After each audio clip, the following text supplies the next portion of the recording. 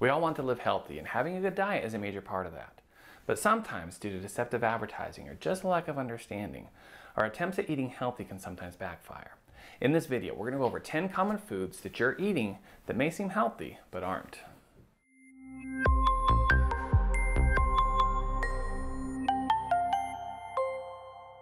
Hi, I'm Dr. Erik Richardson, a board-certified family practice physician. I'd like to welcome you to Family Med, a channel that focuses on giving you practical and accurate medical information to help you and your family.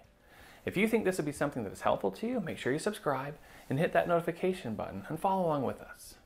One of the biggest problems I see in my practice is an overall lack of understanding on what really makes a healthy diet. It's hard because you have so many different messages out there that are confusing, conflicting, or outright deceiving. You see packaging that advertise something as gluten-free, as low-fat, or organic that are trying to convince you that it's healthy. I remember once talking with a patient of mine several years ago who was very obese, and she was lamenting about how hard it was for her to lose weight. As we talked about her struggles, I had her tell me about her typical diet. She worked, so every morning she would have a bottle of a yogurt drink and a low-fat Pop-Tart. You couldn't get a more unhealthy breakfast. But I was shocked that she was shocked to learn how unhealthy this was. We need to start educating ourselves on what is healthy and not rely on what the food manufacturers want to tell us on the outside packages. With that in mind, let's talk about some of the common foods out there that may be getting you in trouble. The first I'm going to focus on, I just mentioned, and that's yogurt.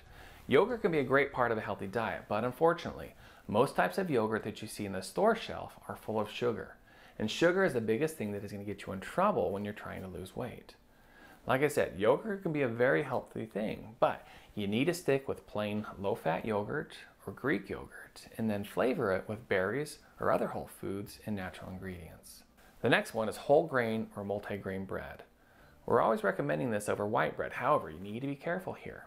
Most commercially available breads like this still have a large percentage of white flour as their main ingredient. They may have whole grains in them, but oftentimes they're more of an afterthought. When you're looking for a whole grain bread, make sure you look at the ingredients and avoid anything that has the word enriched at the top of the list. You want to make sure that whole grains are the very first thing. Third on our list is plant-based milks. There's been a lot of bad press against dairy lately, but most of it's unwarranted. Plant-based milks such as soy, almond, and rice milks do not have near the nutrients that cow's milk does. Also, many of the plant-based milks end up putting in different sugars and unneeded fats as well. Now, you may need to have other reasons to avoid milk, especially if you have some intolerances to it, and that's fine. But just purely as a health choice, milk will get you a lot more bang for your buck. Fourth on the list is fruit smoothies. I remember when we first got married, we were expecting our first child. We would go by the local smoothie stand and get one every day. It just seemed and felt healthier. After a month or so of doing that, noticing that both of our waistlines were expanding, we were shocked to see how many calories these smoothies had. They were upwards of 500 to 600 calories a piece with well over 100 grams of sugar. Smoothies can be a healthy thing, but make sure you make them at home and avoid all the sweeteners. The next thing that we're going to talk about is low-fat peanut butter. These highly processed spreads have the same amount of calories as peanut butter. The only difference is that they have replaced the fat with processed fillers and sugar. This is actually the case with many low-fat products in general. They've taken the fats away, but replaced them with ingredients that are worse for you and just make it easier to eat more. So go for the full-fat version. In moderation, fats contained in nuts are healthier for your heart. The sixth is granola. Granola looks super healthy because it's full of whole grains, nuts, seeds, and dried fruit, which are a good thing. The problem is, though, that the manufacturers then go and coat them with sugar and other sweeteners and then cook them in oil. So you've taken something that is very healthy and ruined it. Granola can be a great thing, but it's better to make it yourself so you control how much sweetener and oils that are used. Number 7 are wraps. This one always surprises me, but many wraps or tortillas have just as many, if not more, carbs and calories than 2 slices of bread. Wraps tend to be bigger and more dense. Now the spinach or tomato ones, they're not any better either. They may have a little more vegetable to them, but it's not enough to make a significant nutritional difference. You still need to watch your carb intake. Now, number 8 is instant flavored oatmeal. We all know that oats are good, so therefore any kind of oatmeal must be healthier. Well, the problem is when they're put into little packets with different flavorings. They, like many of the other foods that we have talked about, are full of sugar. Oatmeal can be a great source of soluble fiber and a great breakfast meal, but add your own fruit and healthy ingredients. Number 9 is a sweetener that has started to become more popular. As we've tried to stay away from sugars, many are reaching for more natural sweeteners. One that many are turning to is agave. Most commonly sold as a syrup, this comes from the agave plant, so it's felt to be more natural. The problem with agave is that it's no better, if not worse, than regular sugar. It carries an excessive percentage of fructose, which can be a source of significant metabolic problems when consumed in excess. Sticking with sweeteners such as erythritol, xylitol, or stevia seem to be a safer alternative. The last one that we're going to talk about today is breakfast cereals. There are many that are obviously bad for you, but even many of those that are marketed as healthy are not good.